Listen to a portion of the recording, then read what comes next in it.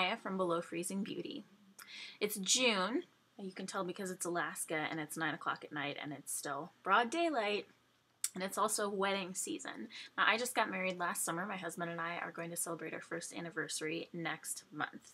And about 2 months after I got married last summer, I started to notice red bumps under my wedding and engagement bands that turned into a rash pretty quickly. I had to do a lot of research and spend a lot of time on message boards and watching videos and reading articles to figure out exactly what my problem was, what could be causing it, and how I could fix it. So I want to share a lot of what I learned with you today in case you're having this problem, which as it turns out is very, very common. Lots of people experience it, not just women, men too. And there are a couple of things that can be causing it. There are a couple of ways that you can try to deal with it on your own without involving a professional. And there is a point at which, if none of these things work, you may want to involve a medical professional. You can be allergic to one or more of the metals that are in your wedding ring. This is more common with gold wedding rings. Pure gold is too soft really to make jewelry out of because it's such a pliable metal, so it's usually an alloy. It's combined with some other metals, and it's really common for nickel to be one of those metals. So if you have a gold wedding band and you're having an allergic reaction, a red rash, bumps, irritation all the way around your finger, it's entirely possible that you are allergic to nickel. I read somewhere that about 12% of women are allergic to nickel, so it's really, really common to have that allergic reaction to your wedding band, unfortunately. Some people say that you can paint the inside of your ring with nail polish just in the areas where it touches your finger, and that puts enough of a bond or enough of a protective layer between the ring and your skin to keep your skin from reacting to whatever it is in the ring that you're allergic to. I've also read that, that of course it's nail polish, it can wear off, you'll have to repaint it from time to time, it may not do the trick, it doesn't do the trick for everyone, but that's one thing that you can try. I was pretty sure I wasn't allergic to my ring, and I had a couple of reasons for believing this. One is that my wedding band and my engagement ring are pretty much exactly the same, except that the engagement ring has this solitaire on it and the wedding band is, doesn't. But they are both platinum. They are from the same jeweler. They're from the same line. They're set. They go together. And I wore the engagement ring for 16 months before the wedding with absolutely no problems. 16 months, incidentally, is exactly the average amount of time that an American couple is engaged before they get married. So I guess we're average. I'm sure we're above average in other ways, or below average. But at any rate, when I was engaged, I didn't take this ring off for anything. I was petrified of losing it, mostly because I was scarred when I was younger by having lost a really, cheap, factory, probably made by another child, glass stone ring that I thought was beautiful. And I took it off in the restroom, the ladies' room at University Cinemas in Anchorage, Alaska, to wash my hands when I went to the movies, and then forgot to put it back on. And then when I went back, it was gone. So whoever stole my cheap green stone, glass stone ring from the University Cinemas in like 1986, just know that you gave me a complex.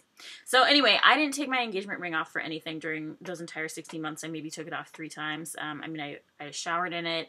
I did dishes in it. I put gloves on, but housework, the gym, everything. I wore the ring all the time. Slept in it.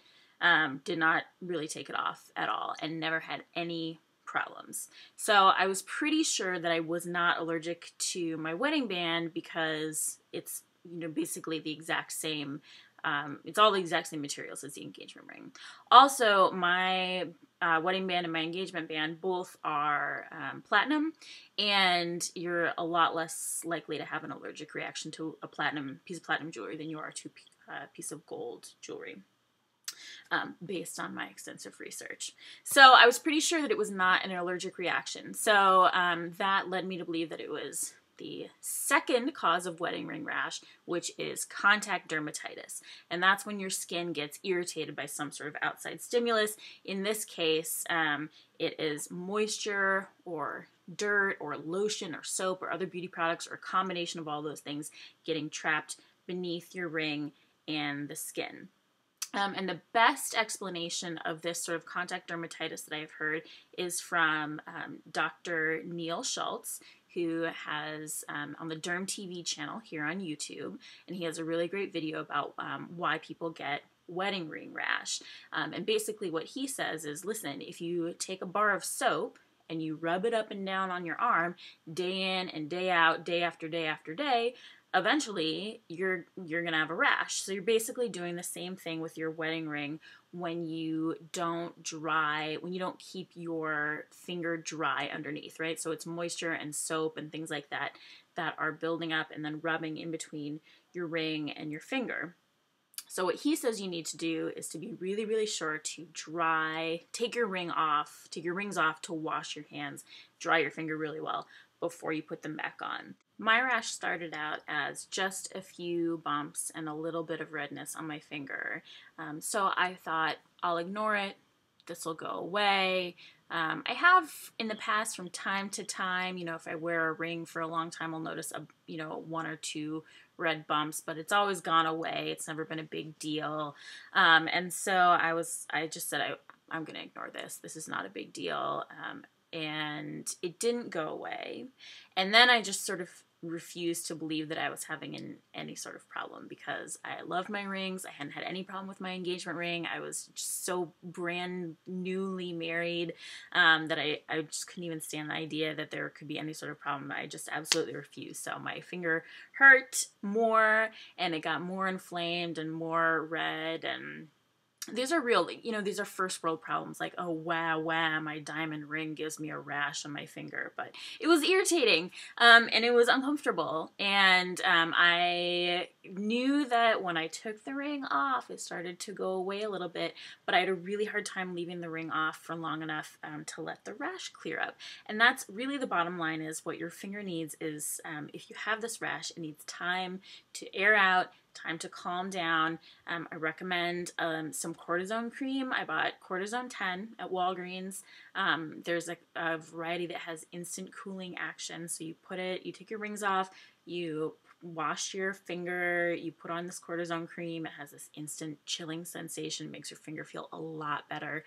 And then it, reduces the itch, it reduces the redness, but you really do have to leave the rings long enough to let your finger heal and get back to normal. And I spent a long time refusing to do that because I was upset. I didn't want to not have my rings on. And my husband was upset about it too. I think he kept saying things about how I was allergic to our love and whatever. You know what? Be sick if you want to be sick. I had just started this new job, and I felt weird going in without my rings on, but I also felt weird going in with this big red rash on my finger. It was pretty gross. It got pretty gross. And then somebody suggested to me, when it started to there were sores that opened up. I'm sorry, it's gross. But I let it go on long enough that a couple of the sores opened up, and it was a little pussy. Somebody suggested to me, oh, well, now it's a wound and you should put Neosporin on it.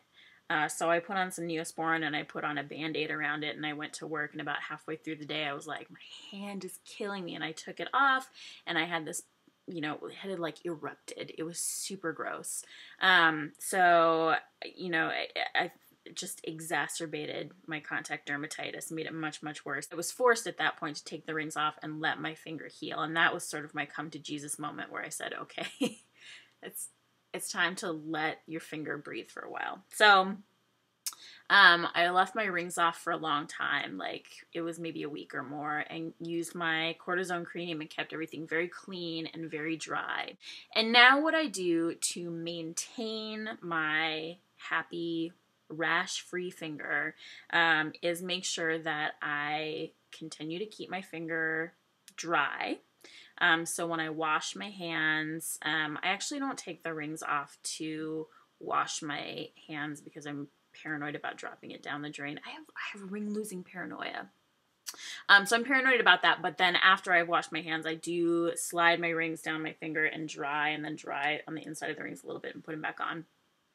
And then I take my rings off before I go to bed, which I never did before I had the wedding ring rash, so I never did with my engagement rings, but it gives my finger a chance to sort of cool off and breathe and have its chance to sort of rejuvenate itself over the course of the night. In the course of my reading, I learned that people who have channel set rings, like I do, my setting has channel set diamonds in the band, both the engagement ring and the wedding band. People with channel set rings tend to have more problems with contact dermatitis because behind the setting, you see all those little holes? So those are actually, they're little holes that go into the band, and dirt and lotion and things collect in there, and moisture, and hold that moisture and the dirt and other things against your skin. So I was getting irritation just on the top part of my finger, which is where the channel setting, where those little holes are, and was fine back here on the back of my finger where the ring is. As you can see, the ring is solid. So I read a ton of recommendations from women who said, it sounds weird, but I boil my wedding ring. And the first time I read it, I was like, that's ridiculous. I don't know what that would accomplish. And then I read more and more posts from more and more people who said, I boil my wedding ring and I haven't had a rash problem since. So we have a coffee maker that's coffee maker on one side, and then a water heater or hot water dispenser, like to make tea, on the other side. So about once a month, I get a mug and I put, maybe an inch or two of hot water in it from the hot water dispenser, and then I drop my rings in and I leave them there for about 15 minutes, and then I dry them off really, really well. And this is the gross part, but I know that I'm getting all the gunk out of the channel setting because I watch it come out when my rings sit in that mug of not quite boiling but very hot water, like little gray sort of strands, plugs, tendrils come out of the holes in the channel setting, and it's really gross looking, but also really satisfying because I know that now that gunk is not going to be rubbing on my finger. So the bottom line, if you are having wedding ring rash, first of all, you're not alone. It's a really common problem, and there are lots of us out there who have had the same thing. So take your rings off, give your finger a couple days to recover, use some cortisone cream. I recommend the cortisone 10 with instant cooling action, and then try to assess what it is about your rings that is giving you this allergic reaction. Now, if you're like me and your engagement ring didn't give you a problem and your wedding band is the same materials and is giving you a problem, it sounds like it's probably contact dermatitis, and you can try some of the things that I suggested in this video. Basically, keep your ring very clean, keep your finger very clean and dry, and give your finger time to recover when it needs it. If you have a rash all the way around and it's a new ring, and keeping it clean and dry doesn't seem to do the trick, then it sounds like maybe you're allergic to your ring.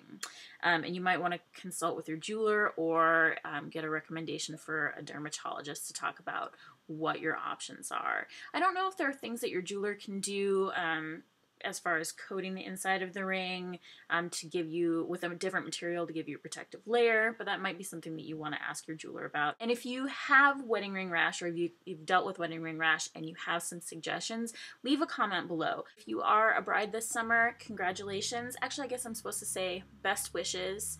Have a great time, and thanks for watching.